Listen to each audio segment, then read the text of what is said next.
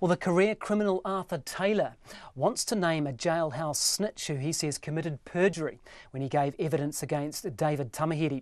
Now, Tamihere was convicted of the murders of tourists Heidi Pakkanen and Sven Hoagland way back in 1989, but has always maintained his innocence. He was released on parole in 2010. Witness C was one of the witnesses to give evidence against Tamihere, claiming Tamihere had told him how he had carried out the murders. But since then, Witness C has flip-flopped on his evidence against Tamihere, and now Taylor is taking a private prosecution against the secret witness, charging him with 8 counts of perjury and 1 of perverting the course of justice. Well, our Auckland court reporter is Edward Gay. He was at the High Court in Auckland to hear this suppression arguments. Good evening to you, Edward.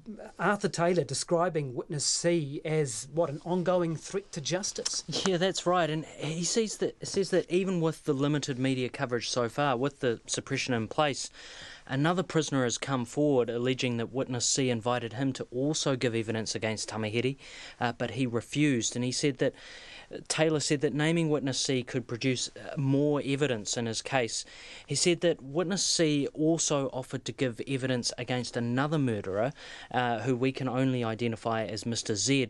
Justice Fogarty said he didn't need to hear from Mr. Z and he suppressed his name. Mr. Taylor says that the circumstances of Witness C's case has changed because since the Tamihere trial, Witness C has admitted lying to the court. Witness C told Tamihere's trial that Tamihere told him he had dumped the bodies at sea and that he'd used a piece of wood to kill Mr. Hoagland. Mr. Hoagland's body, though, was found after the trial, buried, and he had wounds consistent with being stabbed. Taylor said that Tamihere's case is a trophy case. The public have a right to know the full details. And what are the Crown arguments here? They say, what, naming Witness C could stop others coming forward, other informants coming forward? That's right, and the Crown Prosecutor Mark Harbour has said that could have an effect on future trials.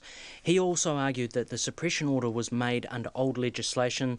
There was a much higher threshold required to remove it.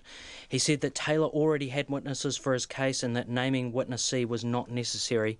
The media were also represented here today. Lawyer Kristen Wilson said it was important that the upcoming perjury trial against Witness C was reported openly. She said the matter concerns allegations of false evidence being given in a high-profile murder trial, and it was in the public interest.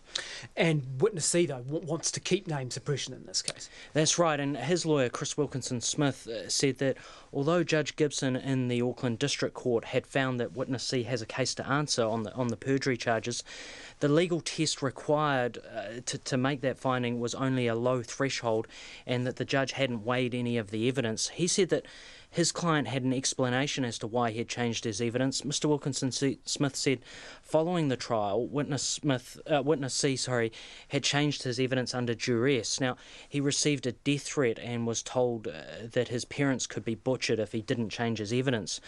Mr. Wilkinson-Smith said Witness C has since confirmed that what he told the Tamihere trial was the truth. Now, Justice Fogarty said that the case is complicated and he has reserved his decision. Thanks, Edward. That's our Auckland court reporter, Edward Gay.